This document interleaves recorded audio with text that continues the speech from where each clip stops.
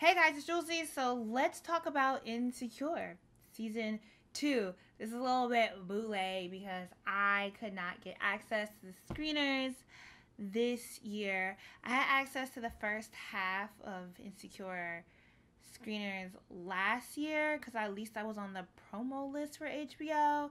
But this year I want to actually explain this a little bit because it'll explain why I didn't really do underground reviews this year either.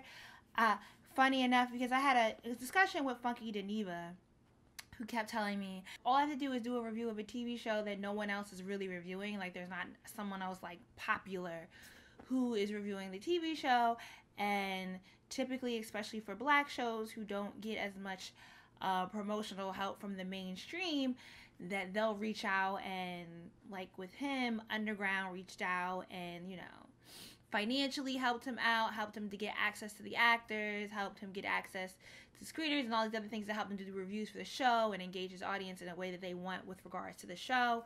And that someone would come along and do that for me. And my whole thing about with him was like, well, I'm a black woman and it doesn't really work that way for us. And I don't want to say that not because I think that him being a gay man is a privilege. No, I don't see it as a privilege that people see him as a character and enjoy him as a character even though they might not respect his humanity, versus people see me as a human and often like turn their nose up because I'm just a human being, and like there's a different understanding of judgmentality of how we look at that. Girl, it's what's the word for that? Symbiotic. I love Insecure enough, and I know that the engagement that I got from you guys last year is enough to come back and do it again this year, because I just love the discussion that Insecure allows us to have. But it's kind of unfortunate when you don't really get any help and you know that they're working with influencers. Like, whatever, girl. It's not worth completely lamenting over, but I did want to explain it to you guys. So, you could support 1, by liking this video, 2, by engaging in the comments down below, 3, shop Smart Brown Girl, or 4, become a patron. All those ways help to support the Smart Brown Girl movement. So, we are back with a bang. Episodes of Insecure really are too short. Girl, it is a good watch. I definitely suggest watching Insecure with your homegirls, your homeboys.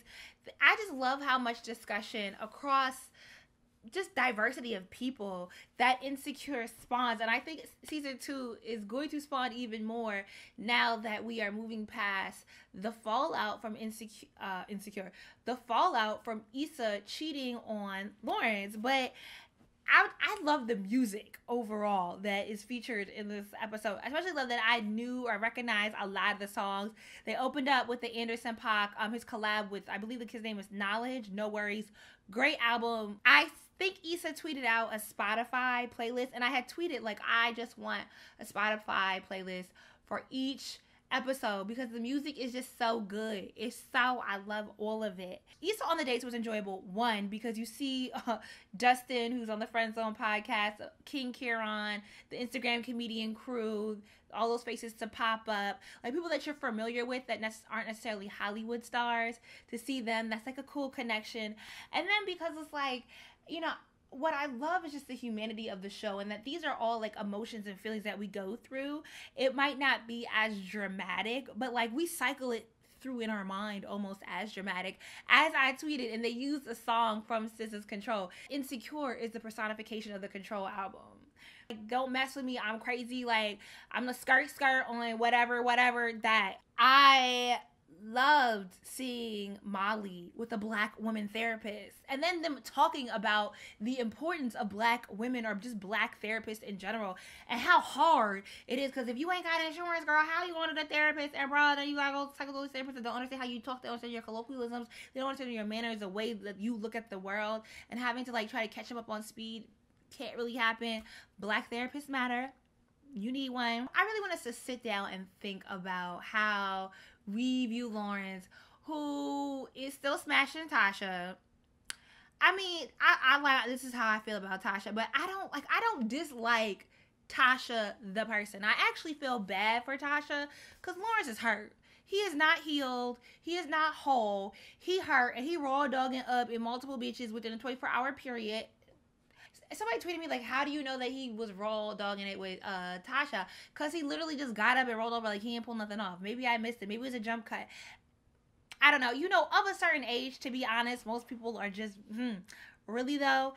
And so I'm just like, it's not like, sure, they're both probably clean, but like, you hopping up in between that, and you know, how clean are you, how much are you washing off your wiggle, you know, get one yeast infection and the other vaginosis. Sometimes I feel some type way because I want to like Issa's character more than I like Tasha. Like, as in, I want to like, even though I know Issa's the one who cheated and Tasha's not really in the wrong here.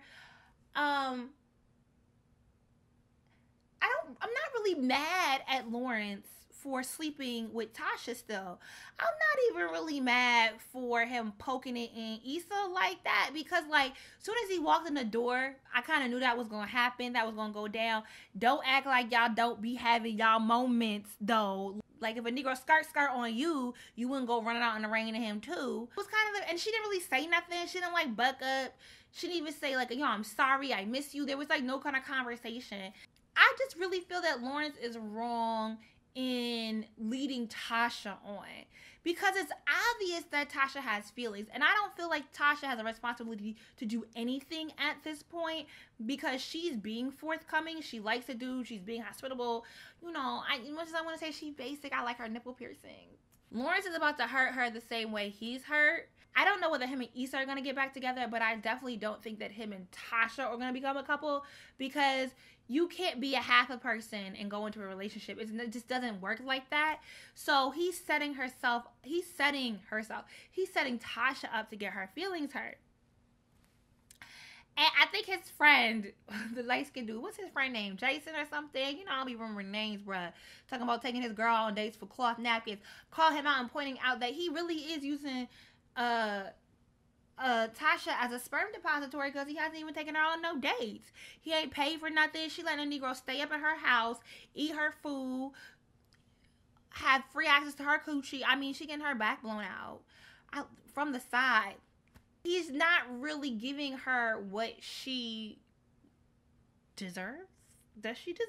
I mean, we gotta respect all black women, right? I love Issa's little ad-libs where she's like freestyling, when she was freestyling the dates, and when she's at the mailbox and the old lady yelled out, "Get out of my mail!" And she was singing because Lawrence got the jury duty notice, and she's like, oh, he gotta get his mail or he gonna go to jail.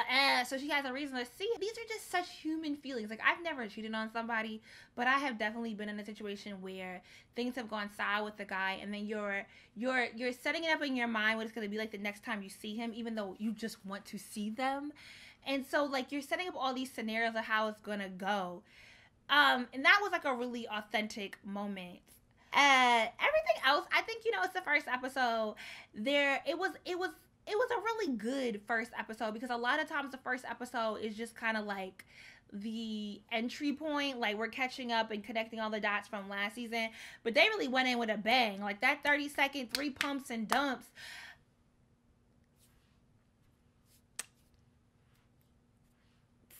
it was literally a 30-second boom boom bap. I personally am not a fan of for playlist sex, so I just don't. Maybe there's a few things I would have changed in there. I just feel like I would, in my head, even though Issa was in her head about how that situation was going to go, and it went nothing like she had it in her mind. So I'm acknowledging the fact that, like, maybe in my head I have way more confidence than I would when my emotions are tied up with somebody. But there would have just been more conversation. There would have been more lead up. It just wouldn't have been like, oh, I'm soaking wet, stick it in me. But then again, you know, we've all had our moments. So let me not lie to myself. I want to blast Lawrence as the bad guy, but I absolutely do not think that that is fair to the matter at hand. And I'm hoping that Lawrence has good enough friends to talk some sense into him about him not emotionally using and abusing everyone just because he got his feelings hurt. What do you think is going to happen this season with Lawrence and Issa? Do you think they're going to get back together? Do you think Tasha's going to come out on top? What I do know is that clearly Issa Rae is going to end up insta-stalking Tasha, and Tasha got some perky ass titties on nice little booty. It's gonna be like Scissor's Garden. I think hella positive cause she got a big booty. that verse. All over the place. I don't know. It's just the first episode. It's like, how do we, you have all these feelings about Lawrence and his actions, and Issa and Lawrence, and Issa, Lawrence, and Tasha. And the storyline, it's like, okay, I'm waiting for them to develop a little bit more with what's going to happen with Yvonne and that whole knowing the white boy gets paid more than her. And I think we only know that more so from the previews than we do from the actual episode. Because, like, how much more is he getting paid than her? How is she going to approach the partners at the firm? Because Molly is about her job. And I hope this is a really good moment that teaches us a lot about how we as Black women walk through the corporate world and how we have the right to have more confidence and speak up. You know, closed mouths don't get fed, so we ain't gonna keep our mouths closed.